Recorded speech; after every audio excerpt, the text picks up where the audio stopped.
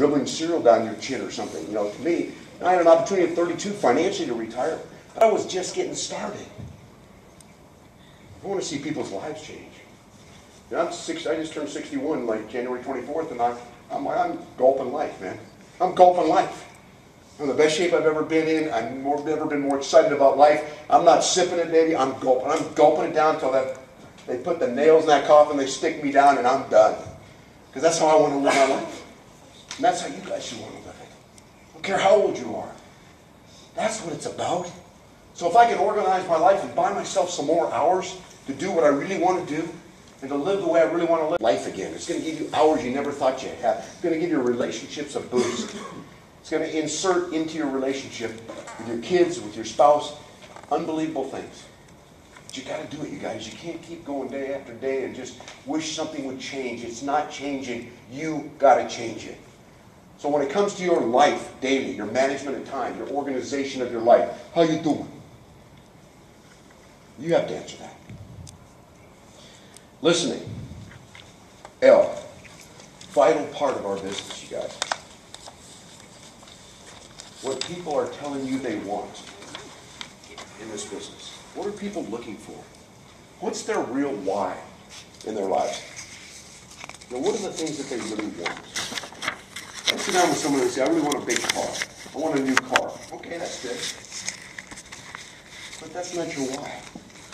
It's one of the things that's going to get you there. But really, when it boils right down to it, why we're all so similar? Because deep inside of every single one of us is a desire to make a difference in your life. To make a difference in your life, somebody else's life. To go back and do for like I was able to do for my mom, to give her a life. Because she would have never had a life financially if I hadn't built my business and succeeded. And I knew, and maybe some of you whose parents are still alive, whose dads have been working their whole lives, and you see your mama or your dad or whatever, and you see them still toiling, and they're going to toil, and they're going to toil until something changes for them. Well, let me tell you what's going to change when you can give them something, the provisional years. I knew there would come a call one day from my mom saying, what? Son, I can't make it anymore.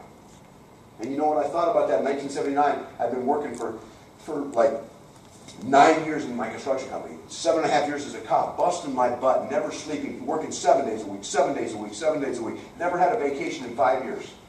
And I thought, if my mom called me today, I'd have to say, I can't, Mom. I have nothing. I didn't want that call. I never wanted it. I knew it would come, but I wanted to be prepared for it. If your parents are getting older, you're going to get that call.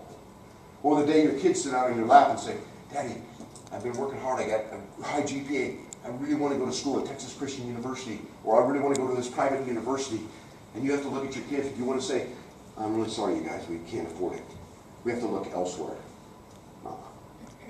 No. My two kids were at TCU. They spent, it was $80,000 a year for the two of them to go to school there. $80,000 a year. My daughter, when she was a freshman, bought her a beautiful new car. She lived in a cool dorm and lived in a really awesome house. And I wanted to do that for her. She worked hard to deserve it. So in my productive years, I knew there were going to come provisional years. So I put the time and effort in. That's the why for us. The mom, the kids, ourselves. Just to win at something maybe in our life. Maybe to just go to a different level in our lives. Instead of always just getting by. Just hoping tomorrow gets better. You have a vehicle in your hand, all of you, that can change your life. I'm telling you. And there are people out there waiting to hear from you. Because they want what we're talking about.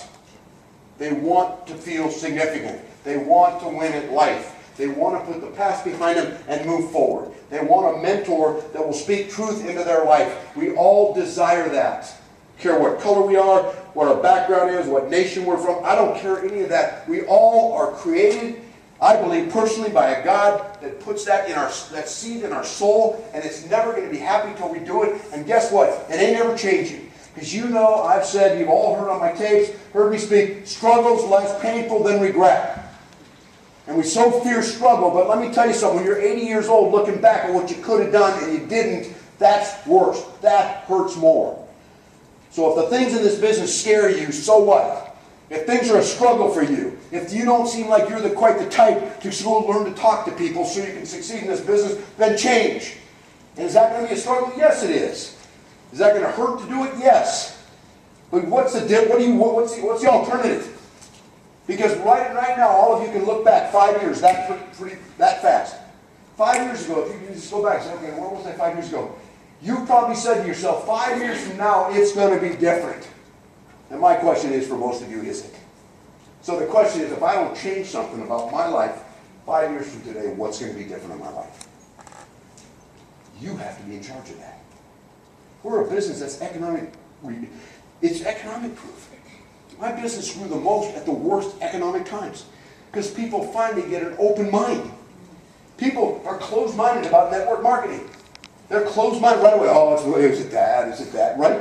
But when they are broke, right, and they don't know if they're going to lose their house in 90 days, they get open-minded, right? It's like I said, the mind's like a parachute. It doesn't work unless you open it, right? And these people start opening their minds. So my business flourished during economic times that were tough because I put people in that would have never gotten in before, and they finally got it. It's like I said when I started today, once you know what I know you're in, because I know you, every one of you, I know deep down inside what you want. And I'm a believer with all of my heart that this business will give it to you if you want it. But don't give it lip service. Don't say, I really want this. Oh, this is on my dream board. Is it really? Okay, then go get it. Or tear it off. Because that's your only choice you have. So you got to listen to what people are saying. A lot of times they're not saying what you think they're saying. It's like I think about the 4 social styles. How many of you have read Personality Plus? Okay, I'm not going to spend a lot. If you haven't, please write it down. Personality Plus by Florence Littauer. Littauer. You need to read this book. So it talks about 4 different types of people. Okay, and I'll just give you a quick overview of each one. The sanguine type personality is the one who loves to be in front, is always smiling, excited about life, really disorganized for the most part. That's a weak part of it. Disorganized, they can talk for hours, never encumbered by facts on anything. Okay, but they're the life of the party. They always get invited to party because everybody wants to be around them, and they love shoes. You can always tell. When you just look at a woman's shoes, you say sanguine. Okay. So if I'm listening, what does the sanguine want? The sanguines are talkers. They want to know who's involved. So if I show the business of Meredith, who's a sanguine, by the way, and I'm going to say, you won't believe the people that work in this business. Jelaine Johnson. I start naming, because you know why? Because here's what. They want to be a part of something cool. They want to be part of something really cool. So if I'm talking to a sanguine, I want to make sure that they know, hey, this is really cool. You can't believe the people you're going to meet, the people you're going to get a chance to be around. And you're going to get a chance to go to these events. There's going to be people on stage. There's going to be people involved in your life. So I'm going to talk to them, and I'm going to listen to what they want, and it's totally different than what somebody else might want, but I have to customize it. When I'm working with a coach, if I'm working with a coach in the business, I got to know their social style. Okay? If they're a choleric personality, cholerics are type A driver personalities. Like they want to be in charge all the time. They're kind of know-it-alls. You know how you can tell a choleric personality? You ask them this question. Hey, share with me 2 or 3 of your weaknesses. They have a hard time coming up with any. I'm serious. They'll go. As soon as they pause, you know they're a choleric. Because phlegmatics start and they got a list of 15 or 20. Because they're always insecure. They feel a little insecure about their lives. So, oh my God, I can list 100 of those. Cholerics, I don't know. Let me see if I can come up with one. Because cholerics like to be in charge. Cholerics think they're always right. And you know what's weird? Most of the time they are. That's kind of disgusting. But it's true. Okay, so if I have that personality, what am I going to do if I'm going to share the business with him? How am I going to share it with him? Am I going to take a long time, talk about compensation for hours? No. I'm going to say, dude, let me tell you one thing about this business. You think you're tough, this thing will kick your butt. He's going, what are you talking about? You know how successful I am? You know what I've done in my life? I said, I don't care. You ain't done nothing yet. See, you can challenge a choleric like that. They rise up. Their teeth grit. They get a tattoo, P90X tattoo, and they go to work. Right? Seriously. They're just like, you can get in their face about it. You can challenge them. But you don't do that. The phlegmatic personality, they're the nice people. Okay? Here's the thing with phlegmatics. Phlegmatics, they're watchers. Why should I do this? They want to know why. Why should I do this? They don't like to change anything in their life. They like to they kind of have a job. Most phlegmatics have the same job for 40 years. And it's not that they like it, they just don't want to make a change. Change doesn't feel good for them. But they're deeply loyal. But they like to avoid pain and work. Tell me what this is going to take. Now see, a choleric, I go, dude, it's going to kick your butt. If you say that to a phlegmatic, they go, oh no. They just kind of want to hug you. They're like group hug people. Phlegmatics are like this. Now see, a choleric, I go, dude, it's going to kick your butt. If you say that to a phlegmatic, they go, oh no. They just kind of want to hug you. They're like group hug people. Phlegmatics are like this. Kumbaya. We all get together. We hug on each other.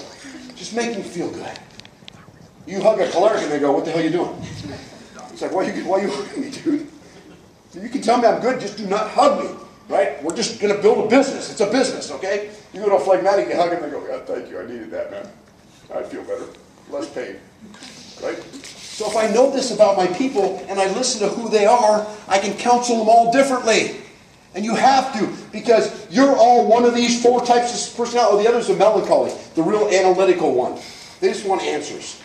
Right? They just want answers. And, for sanguines, they drive them crazy because they want answers and sanguines don't really know what to tell them. And see, people like that, they love lists. If I'm working with a melancholy, this makes a melancholy melt. Get out a piece of paper and a pen. God, they're so excited. Right? And then they go, ballpoint? What kind should I use? Right? They ask you stuff like that. I'm serious. I said, dude, I don't give a rip. Use a pencil, for God's sake. Just put something to write with. And the whole time I'm sitting there, I'm going, I don't even know what I'm going to tell them. I'm going to say, I got 10 points for you. I don't even know what they are yet. I'm like a sanguine choleric. I got to think of the 10 points, and they're just like ready to write, right? Because they need information. And then you give them 10 points, they go, thank you so much. God, now I can do this. Now I really feel good about this. Right? These are the different types of people, but we don't know unless we listen. We have to listen to what they're saying. Listen to what their why is. This business is so much of listening. Because if I don't listen to you, if I don't get your why, if I don't find out what you want, how can I know what to give you? That's going to drive your business. Most of you need a gigantic why. One that's really audacious and huge and strong. A reason. Because one of the things I found out is you're building this business, because I built it, I know when you're building it sometimes it looks like a huge struggle. And most of it's about ourselves. We're fighting ourselves most of the time. But it's a big struggle. But when you're looking at your reason you're in, the why of your business, the why of your life, and you're staring at that, then the boulders become pebbles in the road. If we're not looking down the road at what it is we want, and the dream and what it is that's driving us in our lives, if we take our eyes off of that for a second, I promise you the pebbles become boulders. Everything looks so hard, so tough. That's why as leaders, come back to the dream. Bring your people back to why they got in this business. The first love, if you will. The first, hey man, I saw this, I was so excited. Why? I could get in shape physically. I could make a difference in people's lives. This is what I've been looking for all my life. Did that change 90 days because it got hard? No, it's still there. I just got to help them revisit it and learn to be able to do that. It's important. Listen to what's really being said. People give me excuses if I was building my business like you do. I don't have time. You know what I say? Is that the only thing that would ever keep you from building this business? Is that the only thing that would keep you from building it? I said, yeah. I said, well, that's not a problem. I'm going to help you organize your life. You're going to have plenty of time. I'm not the type of person to build this business. Oh, really? You really believe that? Is that the only thing that would keep you from building your business? No problem. I'm going to help you become that kind of person. See, I just take away the excuses. What's another excuse? Don't have time. Don't have, not the kind of person. Right? I mean, I don't have the money to get started. Now, let me ask you a question. It's $40 to start this business. If I had a Turbo Carrera Porsche parked out front, it's a $100,000 car, and I offered you for $40, would you come up with it right now? Absolutely. So it's not a matter of not having it. It's a matter of you don't see this business as a priority. Let's talk about that. Another way to deal for you guys with the financial thing, you'll get to a point in the business where they'll go, well, how much does it cost to get started? And you'll say $40 or whatever. I always deal with that in the beginning. I'd say, you know what? I'm going to share a business with you. And you're going to laugh. You know anything about business? You have your own business or know friends that start a business? Yeah. I said, when we get to the part about startup, you're going to laugh because the cost of this business, and now I've helped people make $1 million a year in this business. I've helped somebody go from a $5,000 a week income to a $50,000 a week income. And listen to me, it's $40